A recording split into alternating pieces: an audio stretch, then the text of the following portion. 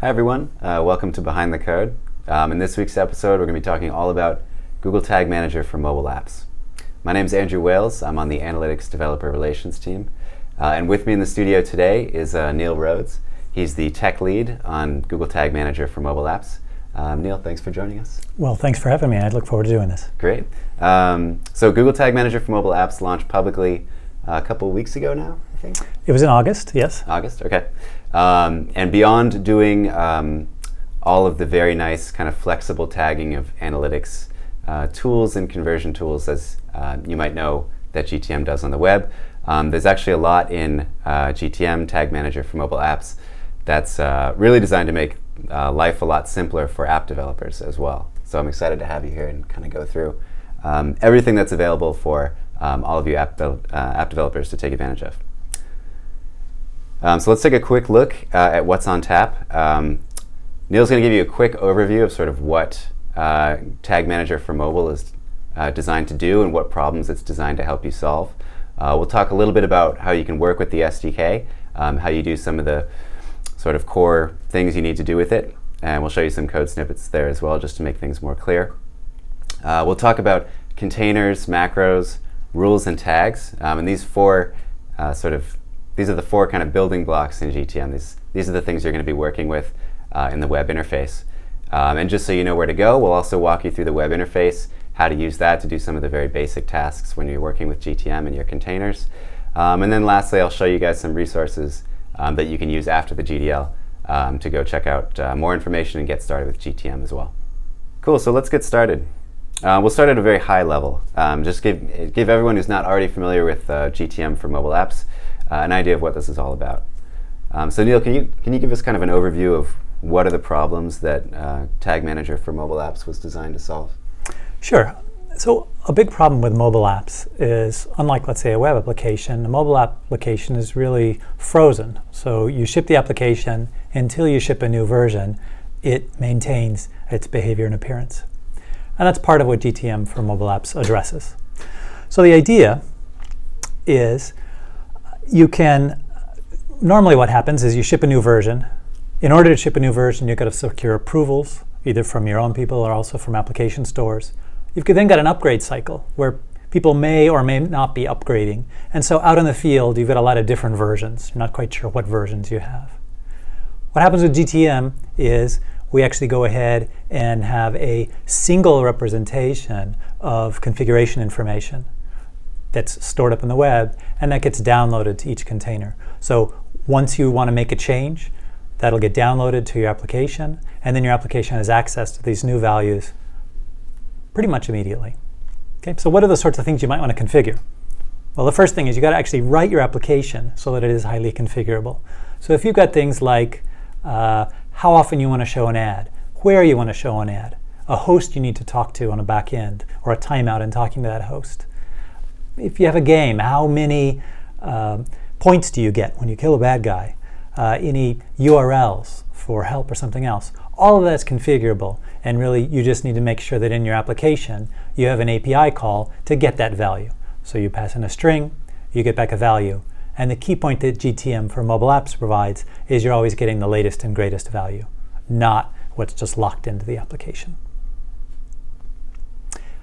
As well, GTM also provides tagging, like its name says. So Google Tag Manager for web was intended, or provides the ability to do tagging. That is, do things like analytics calls, or AdWords conversion calls, or third-party type calls.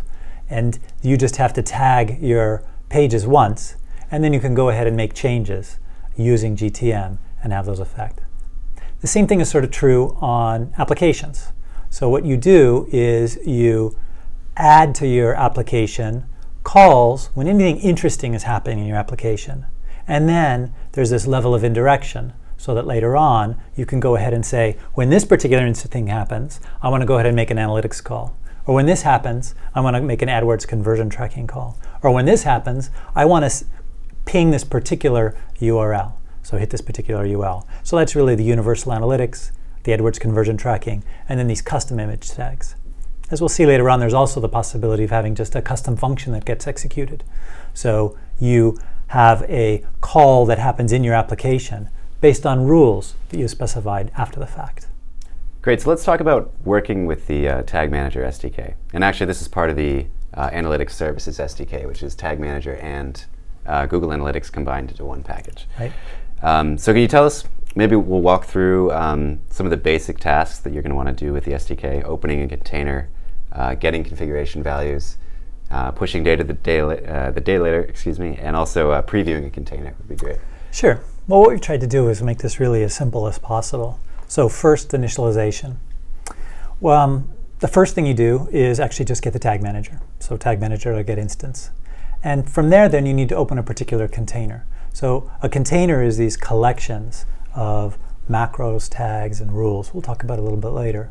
But it's identified by a particular container ID of the form GTM dash some 4, 5, or 6 character sequence. So the first thing you do is open your container. All right? And you just provide the container ID. You can provide a timeout, although if you don't provide one, a default is going to be used. That doesn't actually return, so let's make clear what happens. When you are first running your app for the very first time, there's been no communication to the web. So you run your application, and it needs to actually go to the web to get the current version of the container. Now, we don't know how long that's going to take, right? And we also don't even know whether they're connected to the network. So what we do is when you call open saved, we return what's called a future. That is, in the background, it's going to be going through and doing its network communication so that we don't stall while we're waiting to open the container.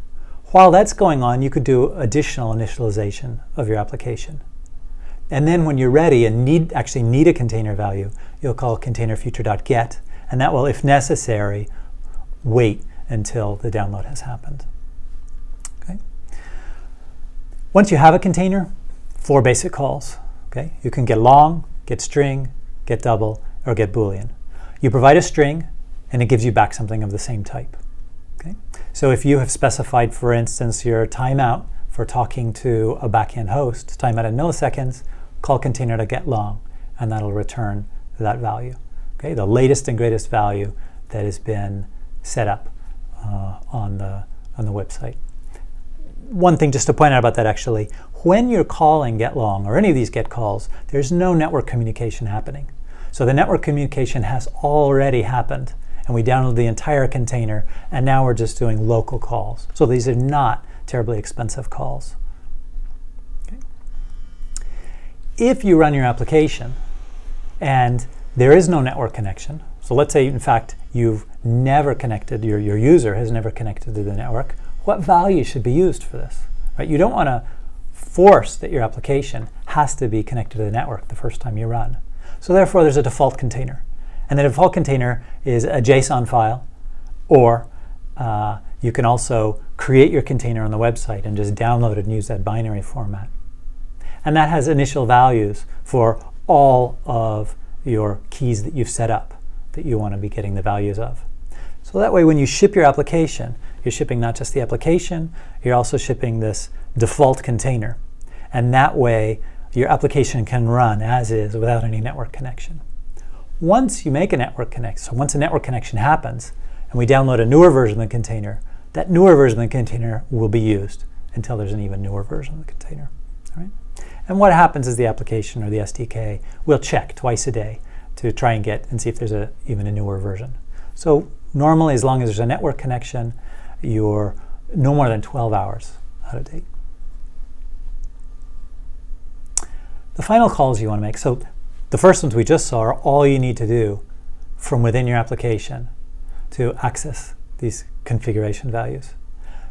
The next thing you also want to do is tagging.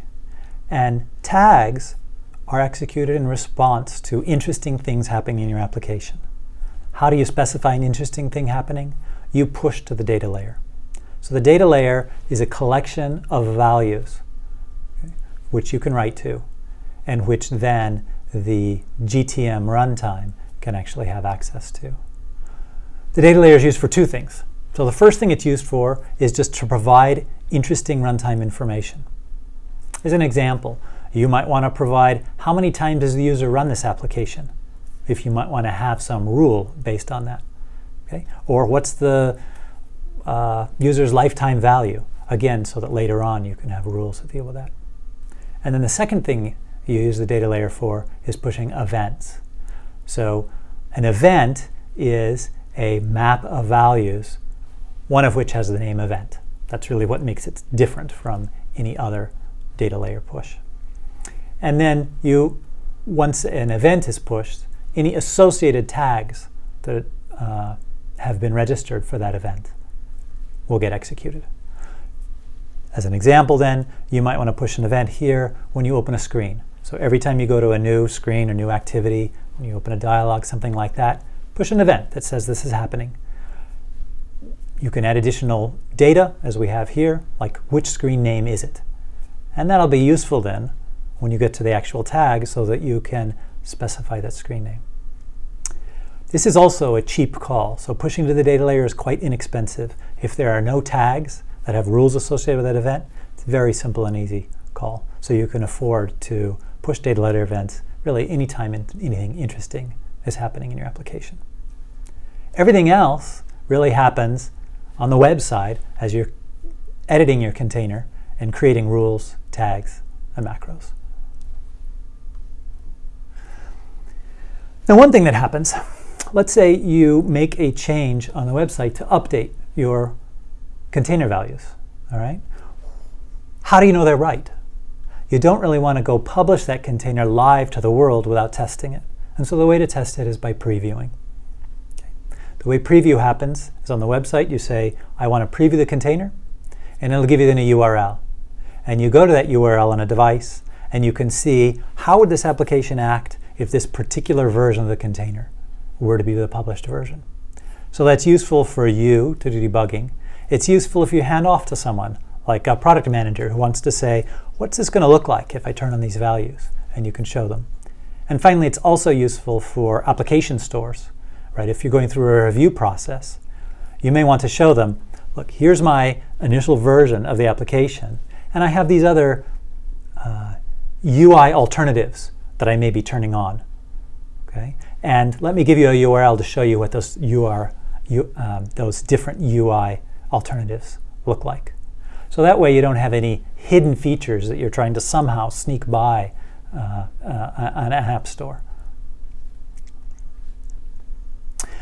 In order to preview a container, you do need a little additional code. So in your main XML file, you will need to add an activity that basically specifies when a certain URL occurs, go execute this preview activity.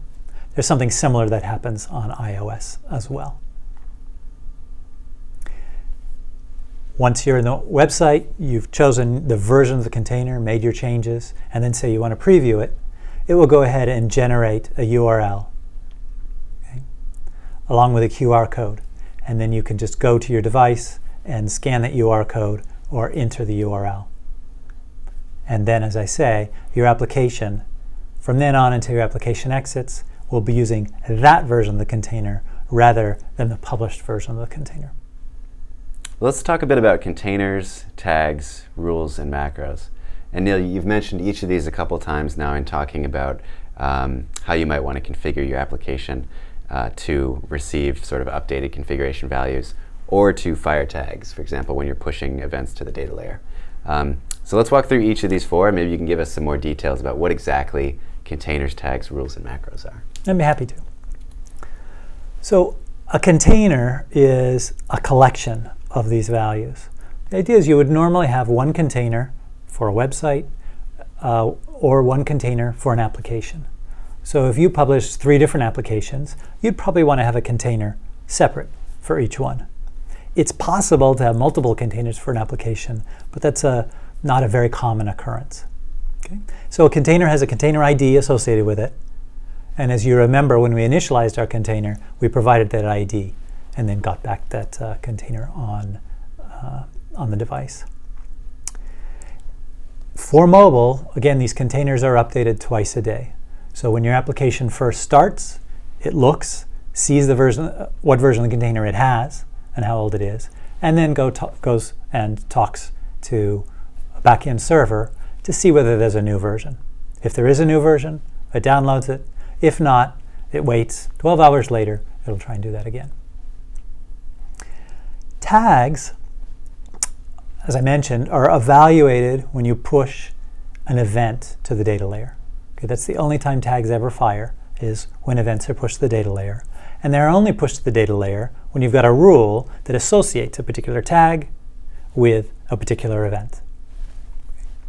Examples of tags include Google Analytics tracking. What does this mean? Well, this means you can actually take your mobile application and get rid of all the explicit Google Analytics calls. Okay? Instead, you want to have pushes of events to the data layer.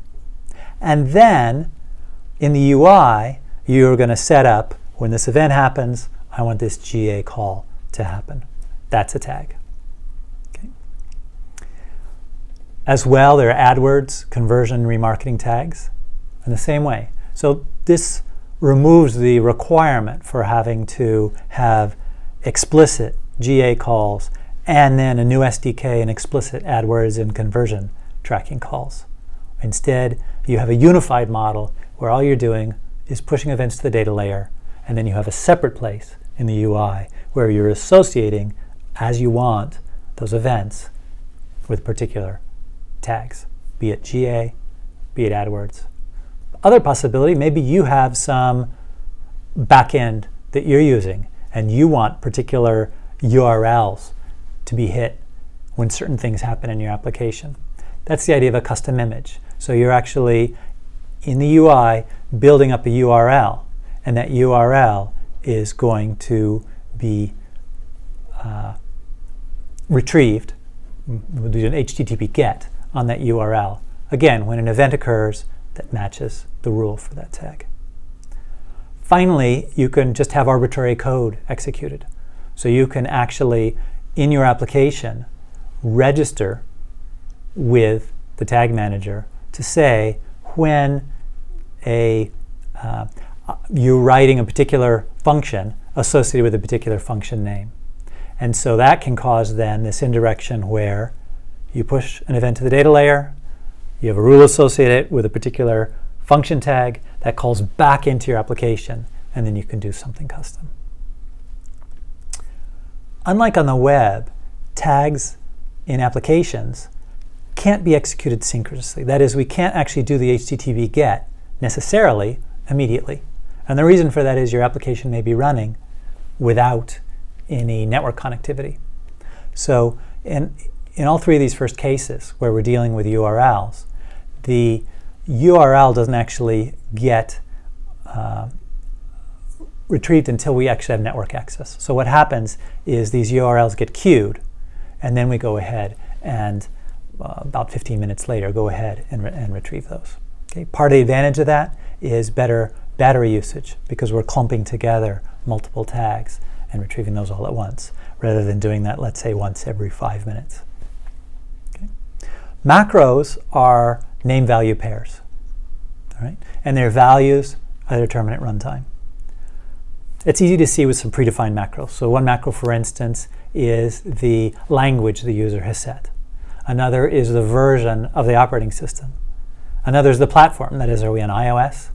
Are we on Android? So these are values that can be retrieved at runtime and for which you can write rules against. So you can write rules against them, and you can also use any of these macros within a tag. Okay?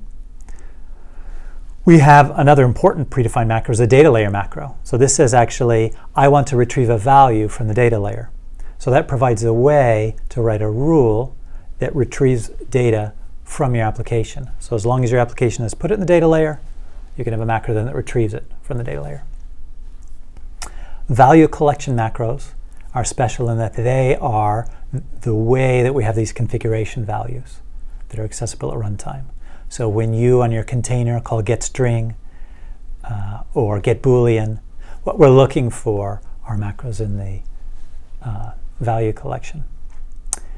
And we define basically JSON. So we have multiple key value pairs all in a hierarchy. Just like we had the function tag, where you have custom code in your application that executes in response to pushing a particular event. Similarly, we have function macros, which are custom code that executes for a particular macro you've registered. So you register you want to handle some particular kind, and then when that kind happens, it'll call back into your application and it'll ask for a value. And then finally, what really puts it all together are the rules. So you specify rules for when value collections are going to be active. As an example, you might want to, well, we'll see an example when we look at our UI overview, where you might have one value if you're on a particular version of the operating system and another value in a different version. What rules get to do is test macro values. So you can do both numeric comparisons as well as string comparisons, like regexes and so on. For a given tag, you can specify it will execute if any of these rules are true, and as long as none of these other rules are true. Okay, so you can have both enabling and disabling, or allowing and blocking rules. And one follow-up question, Neil, about function tags. So it gives you the ability to, based on some event that's pushed into the data layer, so something interesting happens in the app, it lets you then create a rule that says, when this event occurs, I want to call this particular function. That's right. But when you do that, you're actually calling back into the app. You're not actually providing code via the web interface that's going to That's a good point. So yeah, when you have a function tag, what's happening is the code has to be in your application already. So you have to have prepared your application to have this custom function. An example of where you might want to have this custom function would be, let's say you have a third-party SDK that does some other form of tracking that GTM doesn't currently support. Okay? So you could go ahead and have a custom function that calls into that third-party SDK. Right. And then you can write rules just as you normally would for GA. Right. So it's that would be a way to extend it. So not just if you're not using GA, or if you want to use something else, you could use these function tags to accomplish that. Exactly. Cool. So let's actually take a look at the web interface where you're going to be creating all of these containers, macros, tags, and rules. So Neil, I think you can give us a little run through on the UI if we can switch to your screen. Sure, I'd be happy to. So Google.com/tag manager is where we're at. And I'm going to go ahead, I've already created an account. I'm going to create a container. So containers all have names. This is just for your use. I'm going to call it our GDL demo. And as you can see, there are two different kinds of containers, those for web pages and those for mobile apps. We, of course, are interested in mobile apps here. And we're going to go ahead and have this container support both Android and iOS. Now, you can share a container between your iOS and your Android app, and you would want to do so if they are fairly similar to each other. If they're using completely different sorts of tagging and different sorts of configuration values, then you really want to have two separate containers. In this case, we're going to use one, and you can see we can now download the SDK. Okay. As Andrew mentioned, it's a combined Google Analytics and Google Tag Manager SDK. I don't need to do that right now because we're just looking at the UI. And we can now configure the container. So in fact, let's just look at what the container has already. It has a rule, always, which is basically a rule that's always true, and then a bunch of macros for all sort of the built-in things, like finding out the application ID, the name of the app, the version, finding out what device name we are on, the language, ID for advertising, and resolutions and so on. What I'd like to do is create a new macro. Okay. I want to do some configuration to be able, in my application, to be able to, let's say, get a string.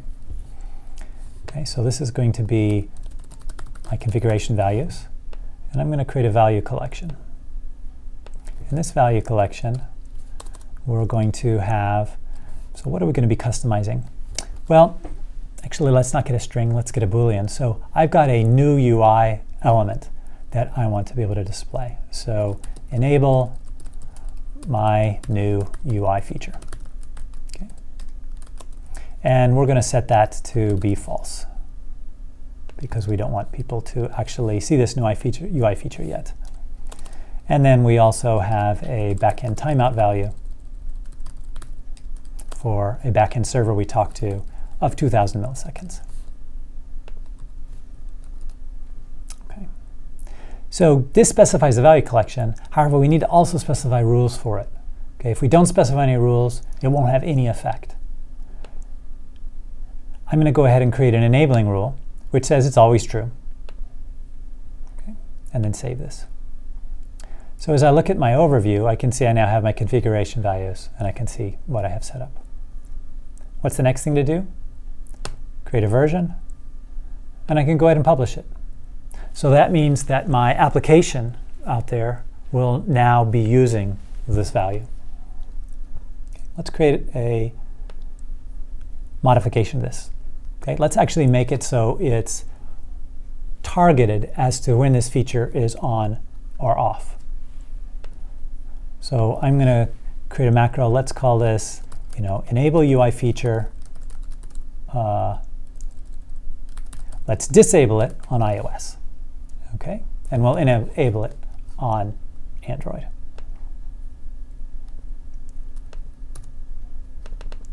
So I'm going to go ahead and set this, let's see, on iOS to be false. And when is this going to be true? This is going to be true on iOS. I don't have a rule for iOS, but I can create one. And what I can do is look at the platform. So if the platform is equal to iOS, then that rule is true. And if this rule is true, this macro is going to be true. And therefore, it's going to be used, I should say. And I want to create also a version of this for Android. So enabled on Android. So enable the UI feature.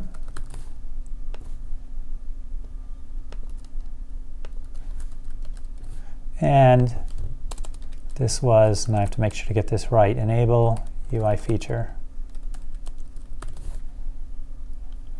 When do we want this to be true? Well, we want this to be true only in Android.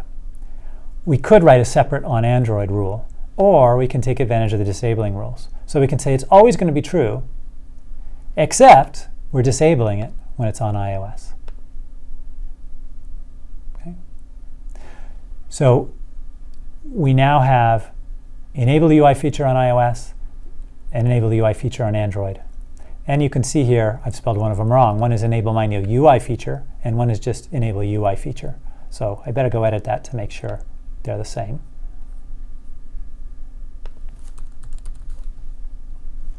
And the last change we want to make is we actually have some overlap right now. So enable my new UI feature, if we're on iOS, is going to be false due to this macro, but it's actually going to be true due to my configuration values. And we really don't want to multiply specify it. So we just want to remove it from here. Okay, so what do we have set up? Now backend timeout is going to be 2000 on all platforms. Enable my new UI feature is going to be false on iOS, and it's going to be true on anything but iOS. In this case, that's just Android. Okay, so let's go ahead and look at creating a tag to call Google Analytics when a new screen occurs. That is, when we have an event for tracking a screen. Okay, so this is going to be, let's say, our GA screen view. And we're going to use Universal Analytics. We need to provide, of course, for Google Analytics the tracking ID. I'm, of course, not putting in a real tracking ID here. And what do we want to do? We want the tracking type. So again, this is just from Universal Analytics. What are the different types of things that you can track? In our case, we're going to track an app view. And what do we want to track? Well, we want to provide the app name. Rather than typing in the app name here, it's a little more flexible to go ahead and use the pre-existing macro for the app name. That's going to get it from the actual APK. Similarly for app version. Now the screen name, where do we get that? Right? That's not a fixed value. If you remember, when we pushed to the data layer, we pushed a map containing event mapped to open screen, and screen name mapped to whatever the name of the screen was. So we actually want, from the data layer, a screen name value. That's not predefined. We're going to have to create it. So we can have a data layer value here, and this is going to be the screen name. And this name here, the data layer variable name, that's exactly the name that we used when we pushed the event.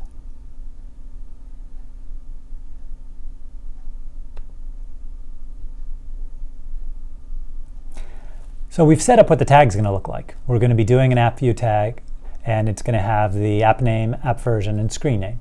And that's all we really need. However, now we need a rule. When do we fire this? Okay. Do we want it always? No. That would say on every single event that gets pushed to the data layer, this would fire. And that's not really appropriate. We don't want an iOS. We need a new rule. Okay. So this is going to be, on a open screen event. Okay, so how do we tell when an open screen event? Well, that is if the event is equal to open screen. And again, open screen was the name that we used when we actually pushed the data layer event. Okay, so your application is going to call the data layer push. It'll be pushing an event called open screen with a screen name called home screen. This rule is going to make sure that this tag gets fired, and the screen name data layer macro is going to pull its screen name from that pushed value. All right. So from here we can create a version and we could publish it. But as I mentioned, let's say we want to test it first. So we can go ahead and use preview. And here we enter the name of the application. This name has to match what is in your XML file that was associated with setting up the preview activity. Okay, so I'm going to just call it my app for right now, and it generates a preview link. So basically what we need to do in the device is go to this link, or alternatively scan this QR code, and that will then start using this version of the container we just created that has the extra tag and also has this differential UI feature based on whether we're on iOS or on Android. Once we're happy with it, then we can go ahead and publish. Okay. The last thing I want to show you is download here. So download is actually going to download this version of the container. And this can then be used as your default container. So not only can you have a default container that just contains values, you can also have a default container that contains values, tags, rules, macros, the whole shebang. I think that's an important point, because if you have rules set up, for example, or tags, and you want to have a default container that has all those things, then you should use the binary version. Obviously, the JSON version is not going to be sufficient in that case. Yeah, the JSON version might be okay if you just have configuration type values. Right. But if you're doing tagging, then you probably really do want to go ahead and have an initial set of tags that are pre-configured in your application. Mm-hmm. And then you can always go ahead and override those by going to the UI. Great. So that brings us towards the end of the program. I did want to pass off some resources to you guys, but before we get to that, I just wanted to quickly recap what we talked about, because Neil just ran through a whole bunch of information, and I want to make sure that it's not lost on anybody how powerful this stuff can be. So we talked a little bit about being able to push configuration values to your app via this web interface. And Neil, that basically means that you can actually update your app in the wild, in the hands of users, it's under 12 hours, right? That's right. And that's far, that's much quicker than having to rebuild the app, resubmit it for review, and then follow that long tail out of adoption as people decide to update the app or not. Exactly. On that point, is there any, some people might be wondering, does this cause any issues if you're getting, when you submit your app to be approved or reviewed and approved by Google or Apple or somebody else, does this cause any issues to have this kind of a logic with Tag Manager You mentioned the preview URLs were one way to Yeah, solve that's that. really the way to deal with it. We do not recommend that you have inside your application different features or different UI that's sort of hidden behind a flag that you don't tell the particular like Google or Apple about. Right. So, and the way to expose that and allow them to look at it is really with these preview links. Right. So you could actually have multiple preview links if you want. You know, you have 5 different features, let's say, and you might go ahead and have 5 different preview links and just say, here's these things that could be exposed in the future, or even tell them when they would be exposed. Cool. And then when you're ready to make them go live, it's just enabling it in the interface, and that's pretty much it. That's it. It's very cool. The other thing we talked about, not just getting configuration values from the web, but also tagging. So you can create these tags that will basically, when interesting things happen in the app, you can sort of have this layer of indirection, which you called it, Neil, where you push the events into the data layer, and then you decide what you want to do when those events get fired. So maybe you want to fire some analytics tags, or maybe you want to track an AdWords conversion, and so forth. Maybe one question I know some people might be wondering, and you talked about it a little bit, but can you sort of, obviously there's going to be some people who are uneasy about the idea of it might slow down the application, for example, to be pushing things into the data layer, or even just refreshing the container in general. Might be concerned when the app starts up, how long is that going to take? Is it going to block? What if I have UI values that I need right away, and I don't want to see like the screen shifting in front of anybody as the values change or anything like that? Can you just speak generally to anybody's performance concerns?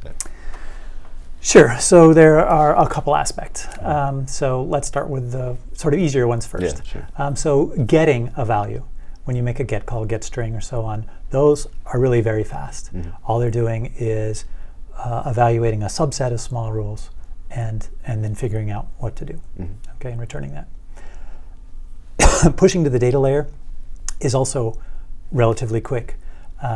In that first it's just looking and seeing, does this particular, well, first off, if there's no event, nothing gets executed. Right. Well, no specific extra code executed. It writes to a data layer, which is a very simple in-memory data structure.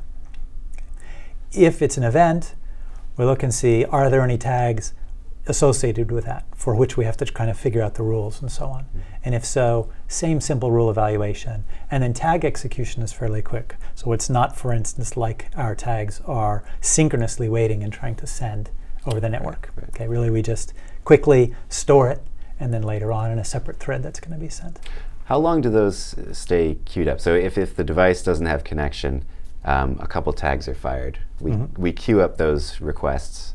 And then if someone were to, for example, close the app and restart it, would it then make those requests, or are they gone after the app is closed? So a couple different answers. Yeah, the short answer is no, they do stay there. So Okay. we save them in a persistent storage, and when the application reopens, then we would try to resend them again. It's not even so bad than that, as that on Android, because on Android, your application, even when you leave the application, it's normally still running in the background. And so those hits should still be sent. Okay. It's only if your application actually forcibly quit, which if you're short of memory or something like that, that we would then have to wait until the next time the application was run. As far as the container opening, you really have to decide how much how important it is, for one thing, that you get the current version of the container before you display your UI. Right. Okay. One possibility, and we have an example for this, is have a splash screen. So have a quick splash screen that then you can do all of your initialization, including container initialization. And once the container is there, you can continue forward. Right. In some extreme examples, you might say, if I can't get a container from the network, I don't want to run. That would be an extreme case. Yeah. If you're just using your container for things like host names or values or things like that, you probably want to go ahead and issue the request to get the container and then continue on your way. And when it comes in, you'll get those values. And if not, you'll revert to the default. Right. Okay. If you've got a UI issue where, for instance, you have a complete new UI based on the version of the container, that's the case where you probably want to wait, because it would look kind of funny to use the default version, which might have UI version A, and then when the container actually downloads and says to use version B, you suddenly start switching version B. I see. So I think that's the flashing you talked about. But that's it's kind of important to notice that you could actually ship a whole new UI by pushing all these updated configuration values. I mean, it kind of speaks to the power of the product that you could actually do that. Well, so yes and no. In you're the one who's having to do it in your application, Yeah. right? So if you have two different versions of your UI, maybe all it is you just have a Boolean that you're sending down, and you have a lot of code there. Right. On the other hand, you could also make it fairly configurable and send down all sorts of information, like what belongs on a particular screen or how it's laid out. It could be quite configurable done remotely. Cool. So the Google Analytics app, in fact, takes advantage of that, the mobile application. They go ahead and have a very configurable information they send down via GTM, and they can add new reports, remove reports, modify reports, all using GTM, and it'll just affect all of the applications in the wild. That's cool. And in about 12 hours or so. That's right. Yeah, very cool. Awesome. Well, I think that brings us to the end of the time. Just a few resources. Obviously, if you want to just get started with the product, you can just go right to it. It's google.com/tagmanager. We also have getting started guides for Android and iOS. A lot of the examples we gave today and a lot of the code we showed was specific to Android, but there are equivalents for everything that we showed for iOS as well. So you can find those guides on the developer site. Other than that, thank you for joining us, talking this week about Google Tag Manager for mobile, and we'll catch you next time.